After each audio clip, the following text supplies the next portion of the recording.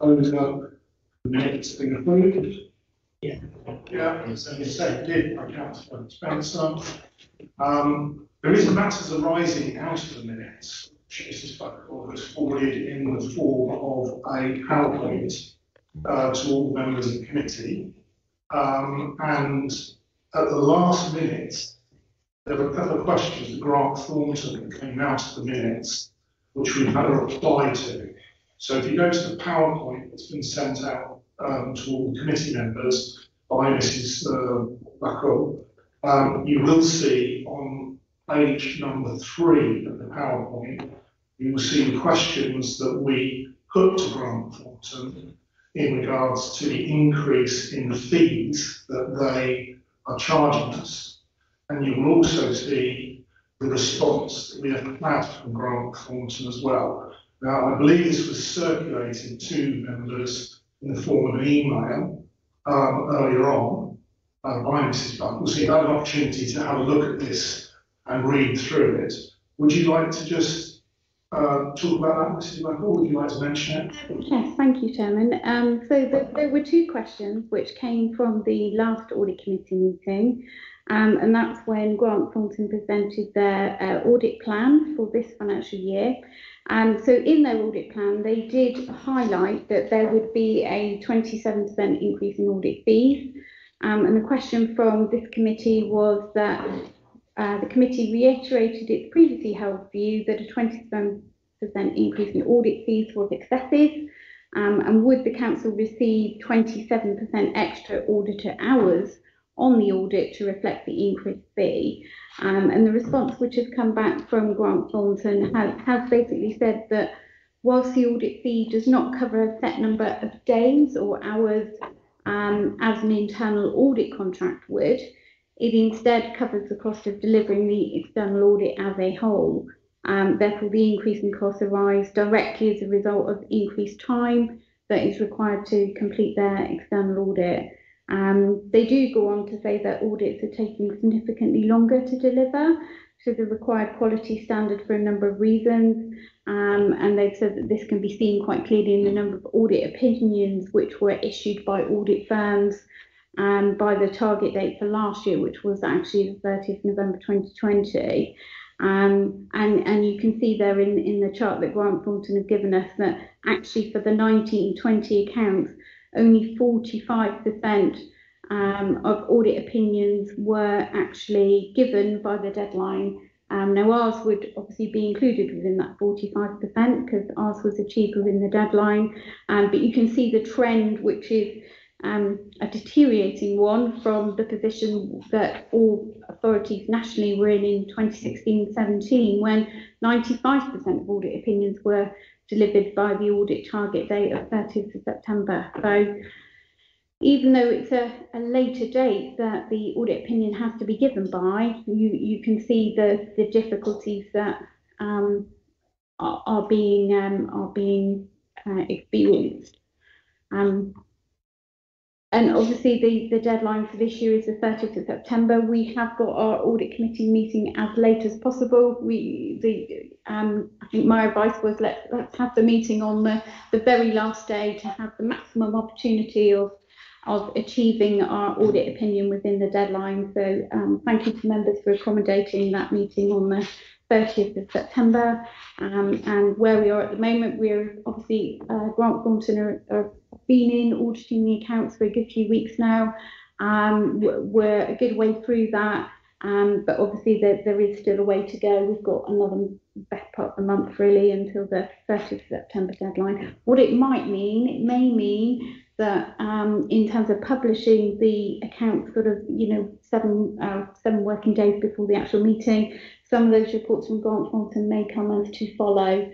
So we may not get their audit opinion on the day of publication of the agenda. It may come as a to follow document, but it would be obviously before the 30th of September. Councillor Taylor. Yeah, I've 2 points really. I'm a bit concerned that why should we be penalised for other people putting late returns in, because that text come across from you now. And the other is, why every year, I mean, I've only been on it for 2.5 years, but every year it seems to get pumped up at the end of the year. You know, you start off with 45,000, we end up paying 52. Yeah. And that, so these figures don't mean much if you see where it comes from. They're quotes. No, yeah. Don't mean much. It's open-ended. And that does worry me. Yeah, I mean, I think in the two areas where the auditors are definitely doing more work than in previous years are around fixed assets, and in particular around valuation, and also on pensions. Now, both of those are areas that even if there is an increase in our pension liability, or if fixed asset valuations go up or go down, that doesn't affect the bottom line of our income and expenditure account, because we're not a private practice, so therefore they're doing the same amount of work as they would do for a company in the private sector. This is a point that all councils nationally made to Sir Tony Redmond when he completed the Redmond review, and we did say surely the amount of work that can be done on fixed assets and pensions could be scaled back, because it doesn't have a direct impact on the bottom line of the council. Because it all just gets reversed out. Unfortunately, the conclusion of the Redmond review was not to scale back the work in those two areas. So I think we are still going to have additional work in those areas, and that is part of the reason that the audits take longer, because there's a lot of complex queries around those, and also it does mean that audit fees are increased as well. But what you're saying is that when they quote, do they not know this is going to happen? Well, that is our challenge back to the auditors, because as you say, a couple of years ago, it was the case that extra work was coming out, or they were having to do extra work that perhaps they wouldn't have foreseen. But this has been the case for a couple of years now. So therefore, it should be included in the scale fee that we pay. I mean, the government have given, we will get a bit of a refund, so we'll probably get somewhere between 15,000 and 20,000 of our additional audit fees back, because the government put £15 million in as a one-off to compensate councils for extra audit fees. So it's not just our council, this is the case for councils nationally. The government have recognised that and given £15 million in compensation across all of the councils, and our share of that will be somewhere between 15 and 20,000. So we will get some of that back, but we will still have increased audit fees going forward. Thank you, Chair. Councillor Spencer. Thank you. I'm just reading Grant Thornton's response. Am I right in saying that they have achieved a reducing percentage of their audit targets, meeting the deadline? So this is their performance, is it they're measuring? But let's say it's 95 down to 45. Yeah, no, this will be nationally. So this will be all the audit firms, of which Grant Thornton are one. The biggest, I think. Yes, one of the biggest. There are some other big firms as well. Yes, but yeah, when a couple of years ago, when the audits were tendered for, yes, you're right, Grant Thornton were one of the biggest, were certainly awarded one of the biggest lots of the work, yes. I just mentioned that in the sense that when you look at the question, the implication within the question is it's the increase, which is excessive. They haven't actually addressed that, I don't think. They've addressed the question, you know, would the council receive 27 extra audit hours?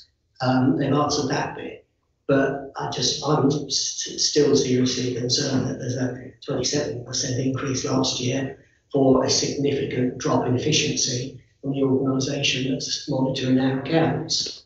And the last statement on their response says that the PSA ultimately will determine the appropriateness of these fees, which I think is, you know, as good an example of slopey shoulders as I could possibly come up with. I still don't think they're being accountable, but I might be the only one who thinks that. Yeah, I mean, there will be an opportunity in a couple of years' time, again, for the audit committee to consider what it does around its audit firm provider. So as we did a couple of years ago, we would have a choice as to whether we go into the national tendering framework or whether we, as ourselves, come up with like an auditor panel and we go out and ask for quotes from firms. There will be a very limited number of firms that have the knowledge and experience of local government accounting that we could approach. It is quite a specialised area, and I think that's probably why there are limited companies that do tender for that audit work nationally. I'm a little concerned you're saying they're now potentially looking at missing deadline on the 30th. No, we're hoping to meet that. We're certainly hoping to meet that deadline. There is always the possibility that we can't meet that deadline, and that won't be anything that the council has done. Obviously, that they are doing their audit work, and we are responding to queries as fast as we can. But there is always that. We can't guarantee that until we get nearer the date and we can see the areas that are being signed off. So on a daily basis, we do get a document from Grant Thornton saying where we are with different audit queries. So it will look at different sections like fixed assets, for example, or the collection fund, and it will say, yes, this area is signed off. At the moment, there are still quite a lot of areas that are work in progress. But yes, we are very much intending to meet that deadline of 30th September. And members may be interested. Grant Thornton are looking at attending on the 30th of September. Yes, they are. Yes, they do send their apologies for today's meeting, but yes, they will definitely be here. So if you've got questions, you can actually ask them directly on Thursday at the end of the month. Yes, that's right, Chairman. Thank you. Any other questions regarding Grant Thornton at this stage from members? Urgent business. I have no urgent business brought forward. Division of the agenda. There will not be any need to divide the agenda given the documents from the public sphere. Declaration of interest. Members are invited to declare any personal or disclosable pecuniary interest they may have, including the nature and extent of such interest, any terms to be considered at this meeting. Do any members declare an interest? No. So we move on to the main issue. Before we come to agenda item number 5, there was a question prior to me starting the meeting raised by Councillor McKay, where you were saying, do we need to meet in person for all of it? And could this not have been done remotely? Is that correct? That was just what I was asking, yeah. Mr. White, would you like to just address that? Through you. As a full meeting, it's a requirement of the Audit Committee to review and scrutinise the statement of accounts in a public setting or a public meeting. And as the regulations do not permit for a hybrid, if you like, remote meetings, it is a requirement for voting committee members to be in the room, take part in the vote on it. We have no choice. I would all be for remote meetings wherever we possibly can, and unfortunately we can't. So moving to agenda item number 5, we have Councillor Batten here, who's presenting the draft statement of accounts for draft annual governance, as he's the executive member responsible for that. So I'll hand over to Councillor Batten. Thank you, Chairman. I'll speak back here, actually. Members, the report recommends that members note the draft statements of account and draft annual government statement for the financial year ending 31st of March 2021. The report reminds us that the statement of accounts is an essential feature of public accountability and provides a stewardship report on the use of funds raised from the public. The closing of the accounts is also important to the budgetary process, since it confirms the availability of reserves and balances for future use. The underspend on the general fund in 2020-21 of £112,000 has been transferred to the general fund balance unearmarked revenue reserve. The level of this reserve now stands at £2.12 million at the 31st of March 2021. Section 3 of the report sets out capital expenditure in 2020-21, which has included £1.6 million on waste vehicles for the implementation of the Devon Line service, 1.2 million on the waste network Island Bridge, and 1.1 million on the residential renovation grant, including disabled facilities grant. Section 4 of the report sets out the impact of COVID-19 on the valuation of the council's property, equipment and investment properties. Valuations are reported based on material valuation uncertainty. This is a national issue and is likely to affect all councils. Values in the 2021 statement of accounts have been based on the situation prior to COVID-19 on the assumption that values will be restored when the real estate market becomes more fluid.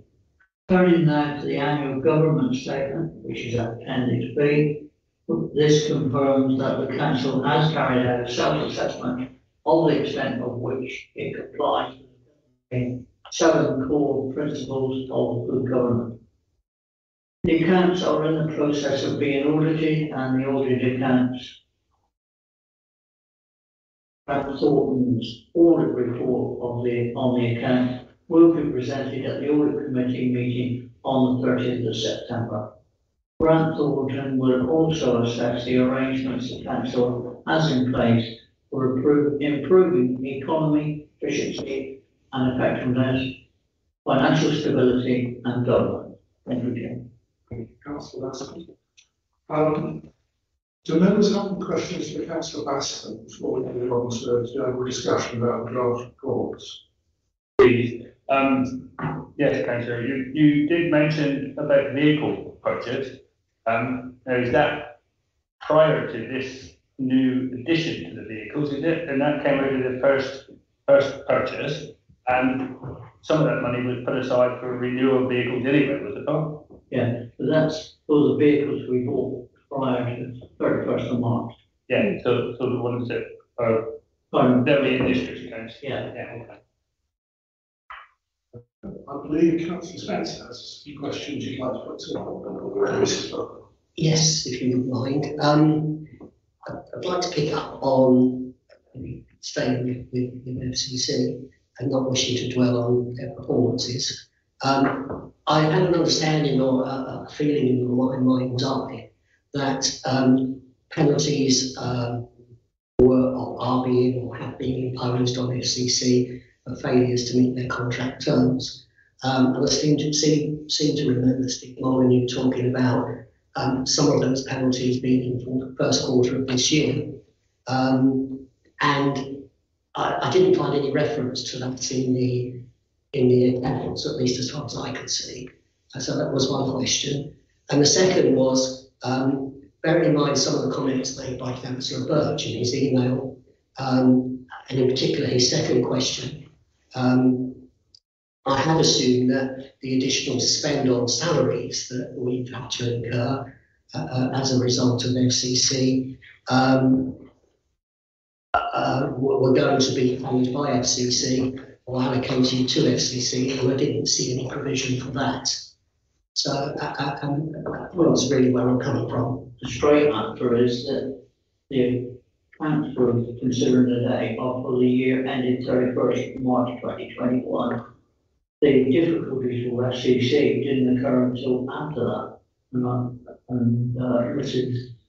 Buckle was nodding her head, so I made particular reference to a meeting, which I can't remember whether it was Audit or OES, where I'm sure Steve said something about penalties, for the want of a better word, being imposed for the first quarter of this calendar year. I know it would have been for the first quarter of this financial year. Okay. No, I can answer that, Chairman. So yes, during 2020-21, so if I break that, the current year that we're looking at up into quarters, so during the period April to June 2020, that was obviously when we had the first lockdown, when we did have quite a high proportion of FCC staff were either self-isolating or shielding, and we had an increase in waste tonnages. So we did not, there were no deductions for that first quarter of between April and June 2020. We also waived applying any deductions during October to December 2020, and that's usual in contracts after a major service change because there were round changes in October 2020. There were deductions applied for the period July to September 2020, and deductions applied for the period January to March 2021. So the total deductions for the financial year that we are considering, 2021, total just under 54,000. Now you won't see those as an actual line in the account. Where they would be shown is on page 32 of the accounts or 44 of the agenda, which shows our income and expenditure statement, and they would obviously be in the net cost of services. So what would happen is those deductions would reduce the expenditure in the waste service cost, and then that would be shown in your net cost of services. But the net cost of services are not split out service by service. They are shown for the council services as a whole. Okay, so that FCC penalty is correct. And your second question around staffing, yes, you're absolutely right. That was a council minute on the 17th of June. I think it was council minute 3121, where the minute does say the council ensures that it is reimbursed for staff and on costs that the council is currently incurring in supporting FCC in the delivery of its waste and recycling contract. So you're right, that is a council minute, and that is something that is being put into practice. So that's June 2021. So that's June 2021. So that will be in the 21. Before they implemented the new system, which only came in April or whatever. So I think that, we need to be corrected by that, because we don't want to start rewriting history. They've been a disaster right from the start. The other thing is that I do think that it's important that somewhere members of the public are able to extrapolate those figures about what's exactly going on with the ins and outs in respect of FCC. I don't know, I don't know how, whether they should be in the accounts or if it should come as a separate item to a separate council, because I mean, the other thing that I'm struggling with is that we see here that there's been an overspend because we didn't introduce new definite line services. We were told that in order to introduce the definite line services, it was going to cost us more to introduce it. We didn't introduce it, and that's cost us even more. That seems a bit odd, because we were told if you introduce it, you're going to have more lorries and more rounds and everything like that, and it's going to cost more, the cumulative effect will be more. They didn't introduce that, and yet somehow that still cost us more. Which I appreciate the accounts are just numbers, and in a way they shouldn't, but the narrative doesn't tell us that, other than to say that it's cost us more. And I think that there is a gap there in an explanation as to why we are where we are and what is the financial position and how do we get there, rather than just headline figures, 230,000, whatever, 265, I think it is, overspend, that sort of thing.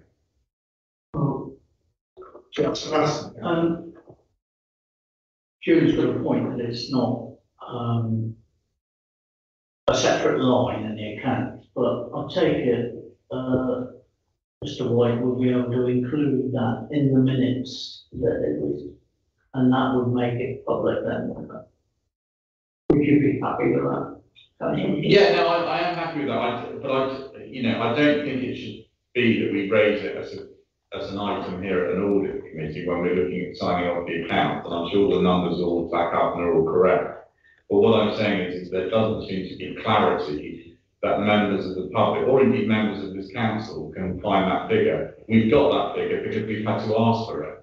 And I don't think we should have to ask for it. Well, maybe next year. Mrs. Rucker, would you like to? Yes, thank you, Chairman. There is a report on the waste contract, which is on the executive forward plan for the meeting on the 16th of September.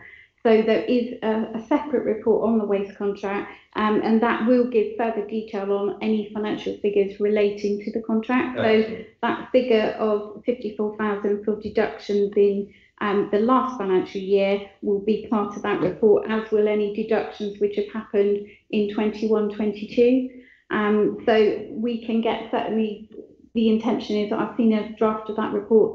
Those figures are in that public report that will be coming to the executive on the 16th, which is sort of 2 weeks' time, isn't it? And I suppose the other thing is, if members are not happy on the 16th with all the detail, they could always ask the executive to refer it back to the audit committee at a later date and get the detail. I mean, if it was necessary, if you see, when you do get the figures on the 16th, and if it's not dealt with an executive and there's not the full disclosure there, you could potentially request that the executive get the information to send to the audit committee in future, should you want to. Thank you, thank you. Any other questions from members of the audit committee on the whole report? Going through it. Just one quick question I wanted to ask, and that is the 112,000 surplus, and that's been transferred into the general reserve. Yes. By the month. Is that a decision that the council's already taken? No, No. That's just what happens in accounting practice. Okay. So that would happen in every council. Yeah. Okay. Yeah, so it's not a decision that we can decide to do or not do. That's how it works. Okay. I read that because I mean, members know that I've never been happy that we're taking it out of the earmark reserves when I don't think we should be using the general reserve. So what's happened is we've taken it out of the earmark reserve, got a surplus, and then so in a way you transferred it from the earmark reserve into the general reserve. Well, I mean, it's not, I know it hasn't happened, but I mean, we set an amended budget in the middle of the year. I accept that, but what I'm saying is that in the end, you've got an earmark reserve which is lower because we took money out, and then we've got a general reserve that's higher because we underspent. So you see what I mean? Yeah. I do what you mean. Yes, because we made a prediction partway through the year of what our losses from COVID were going to be, and yes, I think because of the government support that we've had in, and also the sales fees and charges income compensation scheme has significantly helped us. So that has meant that yes, we are able to report a surplus for 2020-21. And I think that's shown that, so the variations are shown on page 9 of the account, or page 21 of the agenda, and that goes through the items, and members will be able to compare that to the last budget monitoring report, which you would have had at the executive, which reported very similar figures. Yeah, having spent the bank holiday going through the whole report, page 21 is one of the key pages where you indicate main variances. Yes. Which is of some interest there and really shows where it comes from, isn't it? And yes. How we managed to get that, which is basically the grant was provided to us by the government, isn't it? Yeah, so we had not only the 4 tranches of COVID funding, which as page 21 shows, that did come to 1.1 million, but on top of that, we did claim just over $1 million in the sales fees and charges, and that was mainly for things like car parking income, planning income, loss of income from the Dartmouth Lower Ferry. So that income compensation scheme was also very helpful to us in our financial in our finances. We will have that income compensation scheme again, but only for the first 3 months of this financial year, so 21-22. So I have a few questions. The first one relates to page 36, which is the balance scorecard. Our financials are showing as amber, which is narrowly off target, which is down to the collective council tax. Yes. Is there any particular reason for that? Why is that not addressed in the risks? On the next. Yeah, so in terms of, if I take council tax first, our council tax collection rate for 2021, the last financial year, was actually 97.81, And the national average has now been published. So the national average was 95.7. So our collection rate for council tax for the last financial year was actually 2.1% above the national average. So I think the reason it's amber is obviously we would have set our targets for council tax collection and non-domestic rates collection in advance of the year. So those targets would have been set around February 2020. That was obviously before the start of the pandemic. So again, the performance balance scorecard is measuring us against the target that was set.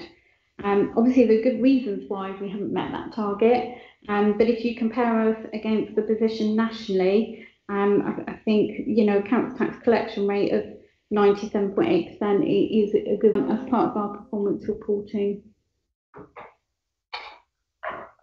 Page 39, there was a concerning number on that, which is relating to the leisure centres, where it says memberships were taken, but overall numbers is around 56%. And it also says the swimming school is performing very well with only 71%. But of course, that I would take it is because this is up until the end of March. Yeah. So those are actually figures just for the first month when the leisure centres were open. When do we get an update on those numbers? Is that coming before the executive later on this month as well? So that's on the executive forward plan for October. So there will be a report on leisure presented to the executive in October. That will obviously go into participation rates since the centres have been reopened, and Fusion will do that on a centre by centre basis. So members will be able to look at that and see the pattern of customers returning to use the leisure centres. And obviously we're very hopeful that during the summer period that's been a very attractive place for families and customers to go to during the summer holidays. Is there any short-term funding requirement as a result of the leisure centres at the moment? Not at the moment. I mean, these accounts will show the 434,000 that members approved as additional funding for the leisure centres in 2021, and that money was taken out of the earmark reserves. That was a one-off element. The report that will come to members in October will set out the position for this financial year, for 21-22. But we're not anticipating that members will be asked to put any additional funding into the leisure centres. Not at this stage, no. I mean, obviously we can't anticipate whether there will be further lockdowns or what will happen with the pandemic. But what members did agree to was the lottery funding which we received, which was around 180,000. That was passported over to Fusion. And that was money to help them help them open up from April onwards. So that was a report that went to council end of March. So that money has been passported across, but that was national lottery funding. What we're saying is we might be asking more money from the Fusion data. I really couldn't say at the moment. It would totally depend on what the sort of situation is. I mean, the costs come from having fixed costs that you have to operate and not having any income stream from that. So hopefully with the vaccination programme being very successful, I think we're all hoping that, we wouldn't see that in future months, but, we are approaching the winter, so we can't really second guess what. Page 91, it lists the salaries of all the different heads of different departments and so on. I was a bit surprised to see the publishing the salaries of people like a head of human resources and a head of IT and so on. Do we actually need to do that? Is that a necessity? I understand the chief executive, we have to publish, certain people like head of finance, chief executive and so on, but do we need, there seems to be an awful lot of people on this list at the moment of salaries. Yes, it is a statutory requirement set out in the Code of Practice that we have to publish Any employees whose salary plus expenses and plus pension contributions is over 50,000. So 50,000 is the cut-off. So all of the figures all of the posts that you see here will be over the 50,000 value. And yes, that we have to do that by law, and it's part of the accounting code of practice. What ago was that set at 50,000? It's been 50,000 probably for at least the last 5 years, and it doesn't seem to get increased. So consequently, our table gets longer and longer each year as obviously pay inflation catches up, and that 50,000 limit has not been increased for a number of years now. Particularly when you add expenses and pension contributions, there seems to be quite a lot more people kind of creeping over that threshold. Yes, and that's then right. we are effectively making public people's salaries. Yeah. It's a public document, so we're making public their salaries. That's right. Is it really necessary for that? There's nothing we can do. There's nothing we can do about that.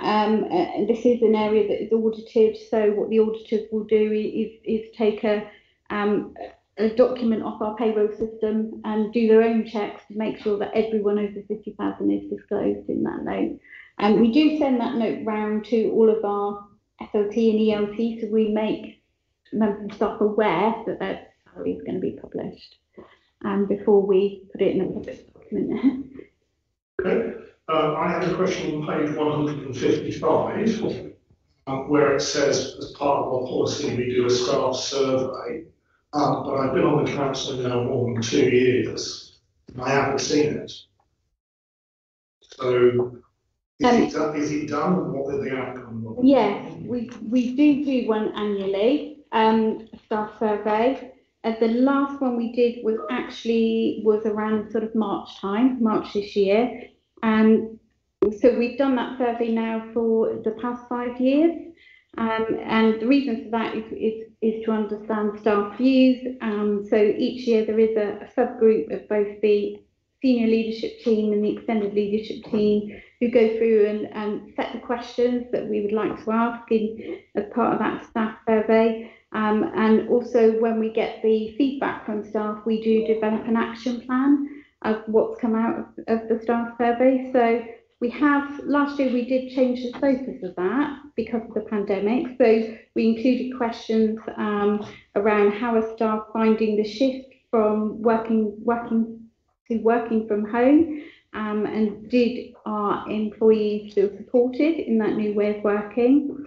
The majority of responses felt that both the senior leadership team and the extended leadership team were communicating with them well and making effective decisions. I think staff felt that they had adapted well to working from home, and they felt that managers ensured that they've got the right equipment, and there was a very positive response about people feeling supported by their managers, and that teams were managing to stay connected even though it was obviously most of the time online.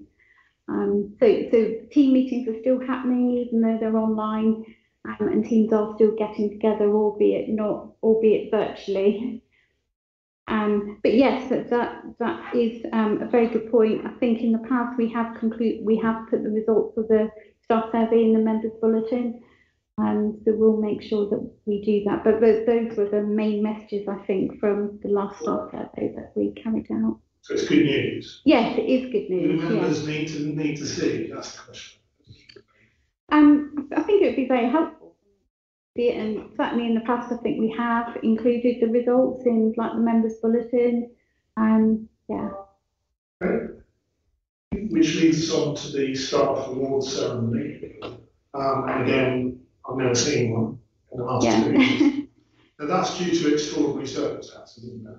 Yes, and we did hold them annually, and the way it used to work was it was in our impact behaviours. So if you felt somebody was communicating well, or they had adapted well to their work environment or a particular difficult situation, you actually nominated your team colleague for an award.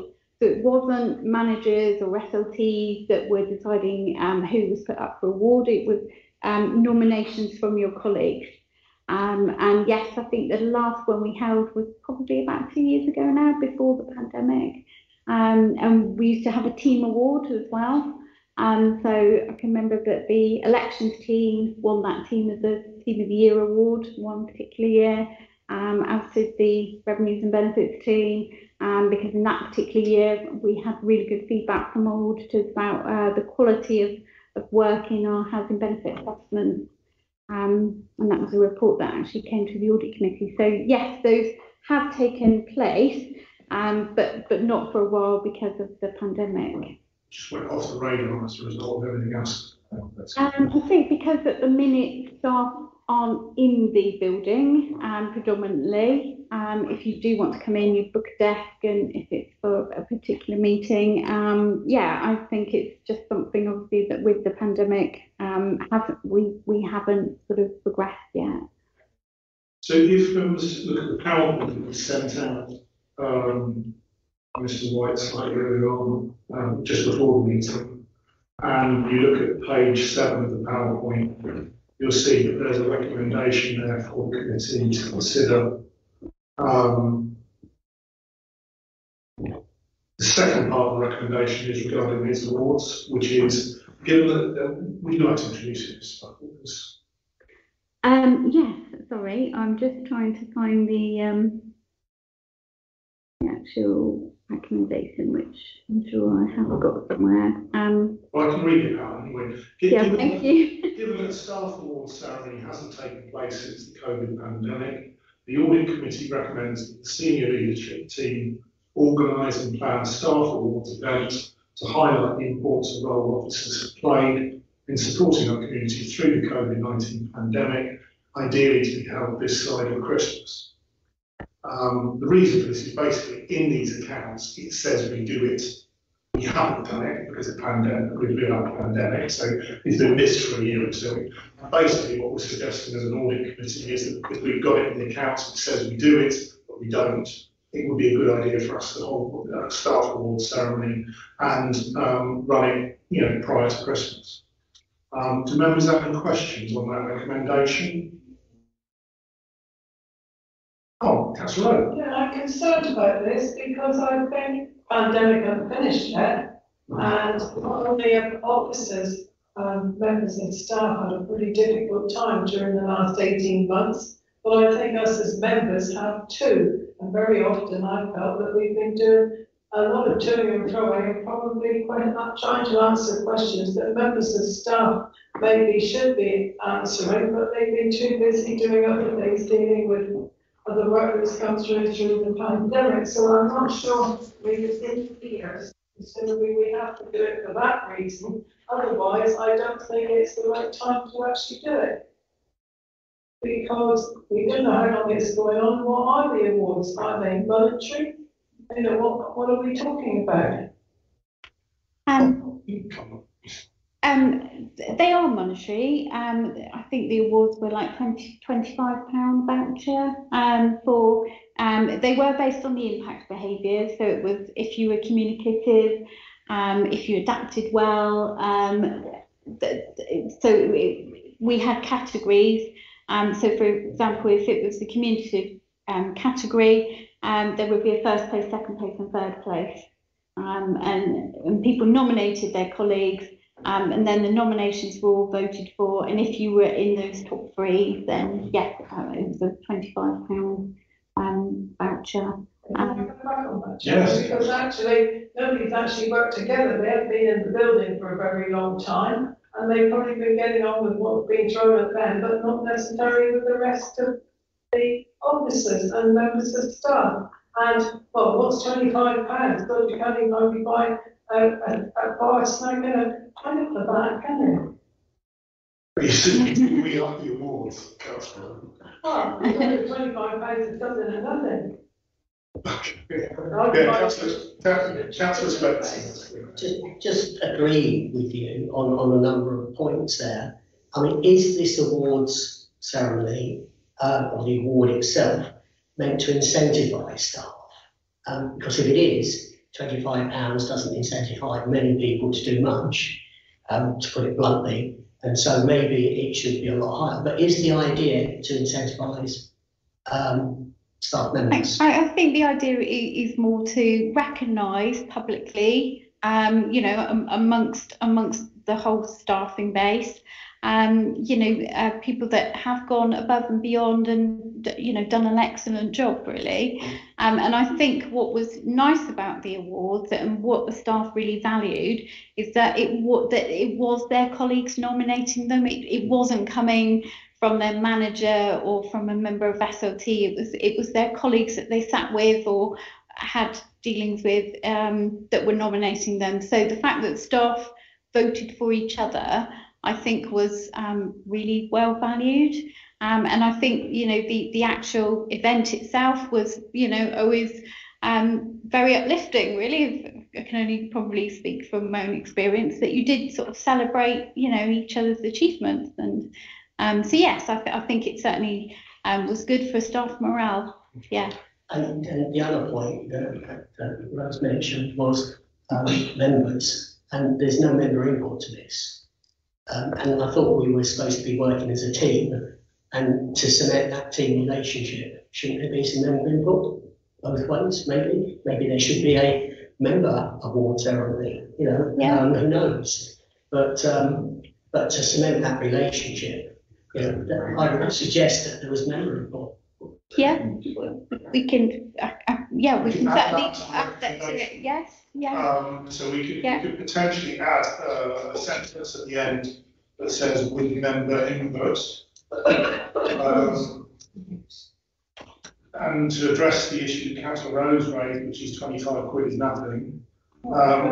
Yes, I would suggest maybe something like 6 months membership to one of the leisure centres or something like that. If I don't know if that's the sort of thing, or a spa day, something like that would be much better than 25 quid. I think that's an insult, personally. You could give them an FCC voucher for collection of your waste. Going to pick your bins up. The recommendation says that we recommend that the senior leadership team organise and plan a staff awards event. I think if Mrs. Buckle takes away the view that we would like to see that sort of provide some benefits for staff that are actually worth having, such as 6 months membership to a leisure centre, more than £25 in vouchers, or maybe even the giddy heights of having your bin picked up.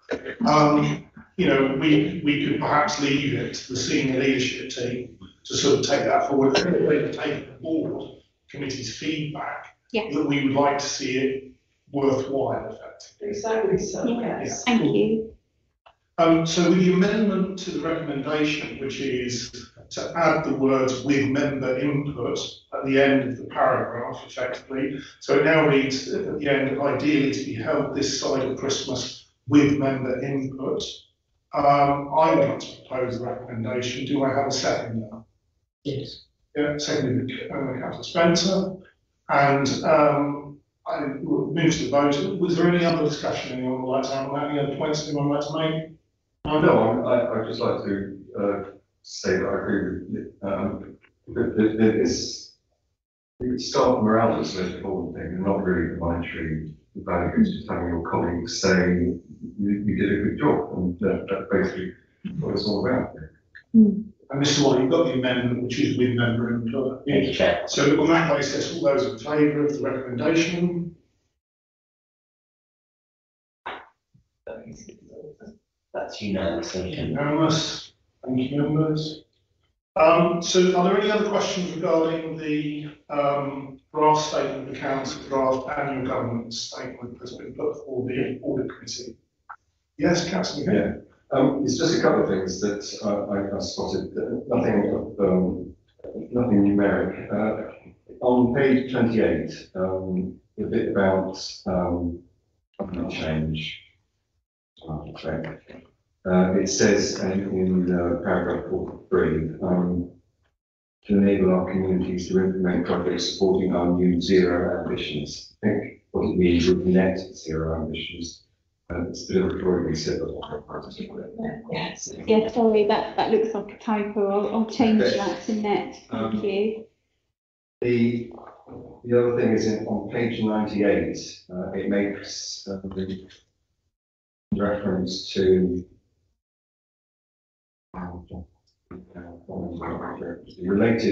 related persons or phrases.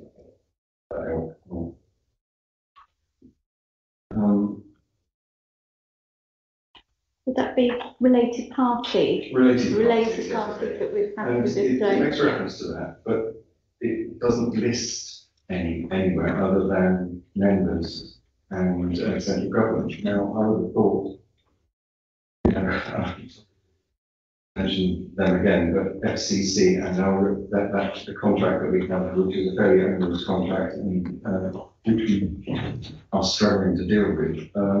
They clearly do have the influence over how the council operates and how it's making its decisions because of the nature of the contract. Why are they not listed as a related party? Yes, I can answer that. So related party mainly relates to individuals. So we are individuals or organisations. So individuals have to disclose within that related party note whether they have any relationship as such with entities that the council may be dealing with, or certainly our contractors. So, for example, if I had a family member that was working or part of a company that the council was contracting with, I would need to disclose that in my related party disclosure form. And then that would have to be disclosed as part of the council's public accounts. So the reason we haven't gotten anything in there is because nobody personally has anything that they need to disclose. It would be the same as members disclosing when you are elected, you disclose any members' interest, don't you? And there's a register of members' interest. So annually, we have to ask all of the senior leadership team and all of the extended leadership team if they've got any related party transactions or interests that have to be disclosed in the accounts. So that's what that section of the accounts is asking. So it's not the Yes, it's not asking us to list companies that the council has as its contractors. It's more if there's anything that if individuals have anything they have to disclose. Yeah. Any other questions from members regarding the draft statement in the report? Just a clarification, really. I mean, it might sound a bit stupid, but you said the business rates were 90+%. Yes. Now, where does a business rate relief come into that? Do we actually give that, or is that given by government? Or yes, so that there are lots of different business rate relief. So there are the normal ones, for example, small business rate relief, and that is just applied nationally. So we don't have any discretion over that. If a certain business meets the criteria for small business rate relief, it's automatically applied by our software, the Northgate software that we have. We do get compensated for that. So in the collection fund in the account, business rates start off with their gross amount, and then if companies and businesses are eligible for things like small business rate relief, as are places like village halls, then that would come off as a deduction, but we are reimbursed for some of those reliefs from government. There is a business rate relief panel of members that does meet, I think, on a quarterly basis. So, for example, if a company were to come to us and apply for example, like hardship relief, that those are they have to meet quite strict criteria to be eligible for that. But if we were to have an application for that then is considered by the business rate relief panel, because it not only impacts on us, it impacts on Devon County and the business rate pool if any business rate reliefs are awarded. And then there are national rate reliefs as well. So as the pandemic hit in March 2020, the government gave 100% rate relief to all of the retail, hospitality and leisure industry. So there was, when we sent our bills out, we had to say, actually, those bills will all be set to zero because the government nationally have said that all businesses in those sectors will get 100% rate relief for this financial year. Will those figures come in while you were shortfall? Sorry? Well, you were shortfall because you said you got 92 or 93%. Yeah, yeah. Well, you got 7%, and that is that business rate Yeah. related? That's 7%? That's all I'm asking. Yeah, no, it's a really good question. So that 91.74 will be of net collectible rates. It won't be the gross rate. So the rate relief will come off that before we calculate that 91.74. So it's only 91.74 of business rates, which is collectible. And the relief is deducted before we calculate the collectible amount. So in fact, all of those businesses that were in the retail, hospitality and leisure sector, those all came out of our calculations. Because if we'd have included them, it would have just been 100% collected because we've got 100% rate relief from them. So you said collectible. Yeah. Does that mean everybody paid? It would mean that there would be just over 8.2% that didn't pay. Yeah, okay. But some of those would be in our arrears, and there would be a payment plan in the future for those. Yeah. Fine. Thank you. Thank you. Okay, any other questions regarding the draft statement of accounts? No, I think what I would say on it is that it hasn't been extraordinary. You are looking at a set of draft statement of accounts that come from extraordinary. Given you end that year with relatively sound financial situation, if you wind the clock back to the beginning of that year and you think about what we were facing, I think we'd be quite happy to be in that financial position come where we are now, really looking at it. And I think your summary is on page 18, where you say the position that is secure with a degree of resilience is accurate as it stands at the moment. That's where we stand as a council, which is a positive thing given what we've been through. Really. Yeah. So if there are no other questions from members, the recommendation is that the audit committee notes the draft statement of accounts and the draft annual governance statements for the financial year ending 31st of March 2021. All those in favour? That's unanimous. Yes.